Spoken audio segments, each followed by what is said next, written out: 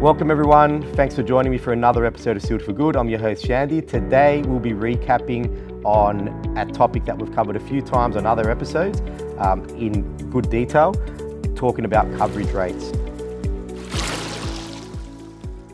So I've got two product examples here, and the reason we picked these is because when we're discussing coverage rates, they're very different as far as the considerations you need to make. So starting with Gripset GP primer, and this is true for any primer that you're applying over a porous substrate.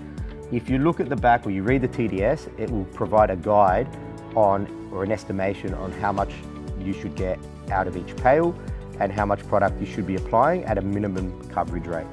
But because you're going over a porous surface and the levels of porosity can change, you may not always get what's on the back of the pail. In fact, I would say that you probably never get precisely what's on the back of the pail.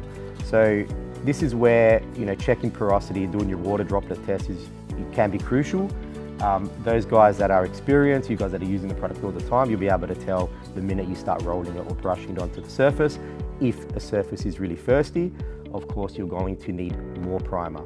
So as a bit of a rule of thumb, when we're working out coverage rates, it's good to sort of give yourself an indication by applying 1 or 2 square meters, and then you watch what happens. So if you see the primer getting drawn in instantly, or it's going from that white milky color to that transparent color straight away, then you need to sort of assess what are the weather conditions. If you're working outside, is it particularly windy?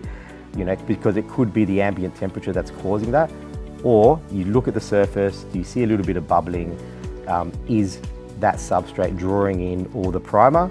And if it's not staying in its wet state for between 30 to 60 seconds, then that's a pretty clear indication that you're going to have to do a second coat or prime a bit heavier.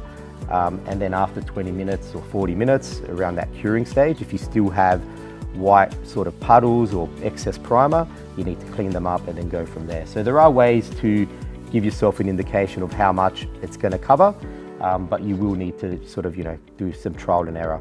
And ultimately what you're achieving with this type of primer is you're creating a seal, and you're wanting that primer to penetrate into that surface to give you a good bond, and then you're ready for the waterproofing application.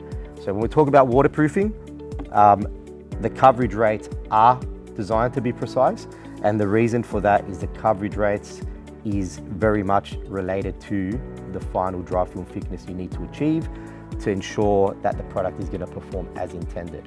So there's a few ways that you can go about that. So if you look at the back of the pail for Gripset 38FC, for example, or reference to TDS, it will talk about a coverage rate of 1.5 litres per square metre.